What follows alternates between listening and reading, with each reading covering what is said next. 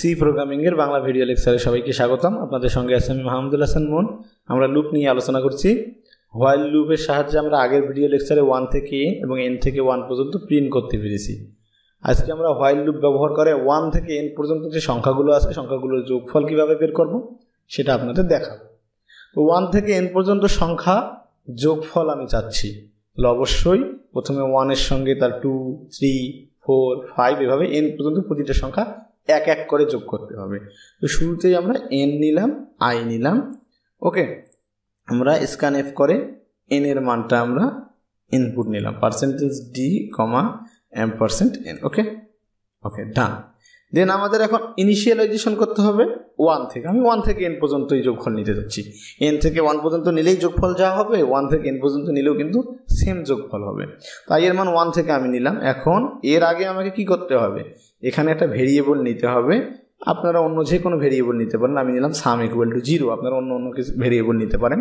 0 দিলাম কেন, শুরুতে কি আমি কোনো যোগ করেছি? না, তাহলে আমার যোগফলটার মান হয়েছে 0। আমি যদি 0 না নিতাম তাহলে সেখানে একটা কিন্তু গার্বেজ ভ্যালু থাকতো এবং গার্বেজ ভ্যালু থেকে নতুন মানগুলো যোগ হলে আমার সঠিক আউটপুট দেখাতো না।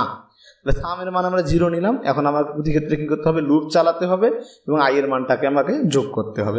আমি লিখলাম while i less than equal n। এই কন্ডিশনটা অবশ্যই আপনারা বুঝেছেন কেন এই কন্ডিশনটা দিয়েছি আমি।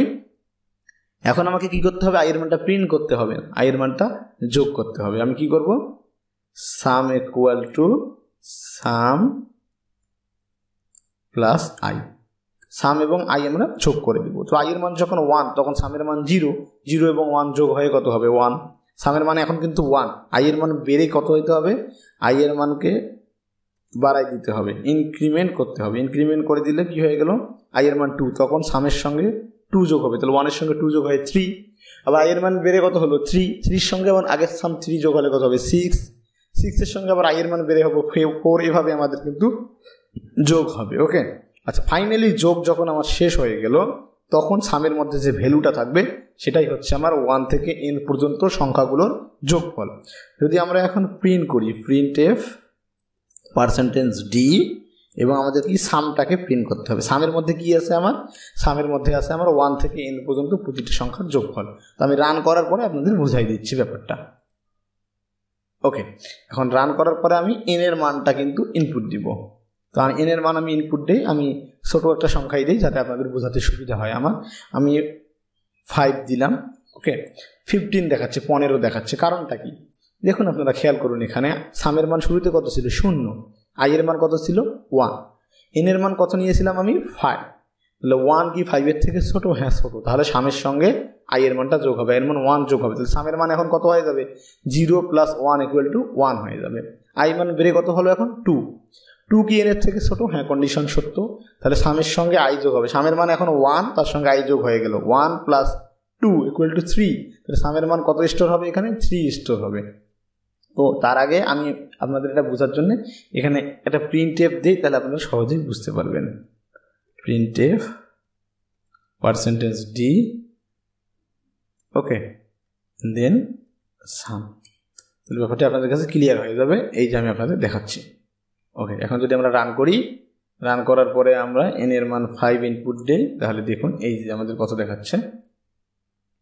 শুরুতেই সামের মান কত ছিল, 0 ছিল। সামের মান i যদি যুক্ত হয়ে যায় সামের মান কত হয়ে যাবে, এই যে 1 হয়ে গেল।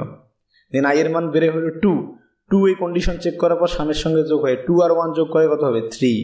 ওকে, i এর মান বেড়ে তারপরে হলো 3, 3 হওয়ার পর i এর মান আবার চেক হলো যে কন্ডিশন সত্য, তাহলে 3 + আগে 3 কত হবে 6, এই যে 6। আচ্ছা, আমার তো এখন সামের মান 6, i এর মান বেড়ে কত হলো 4, 4 এই কন্ডিশন চেক করার পর দেখবে যে সত্য, সে 4 আসে, আবার সামের সঙ্গে যোগ হয়ে কত হবে 10। তারপরে 4 থেকে বেড়ে i এর মান হবে 5, 10 আর 5 যোগ করলে হবে 15। এই ফাইনালি 15 আমার প্রিন্ট করেছে, দুইটা 15 প্রিন্ট করা, এটা হচ্ছে একটা 15 প্রিন্ট করেছে, সর্বশেষ এটা আমাদের ফাইনাল সামটা প্রিন্ট করে দিয়েছে। তাহলে বুঝতে পেরেছেন কীভাবে 1 থেকে n পর্যন্ত যোগগুলো করতে পারি আমরা লুপের সাহায্যে।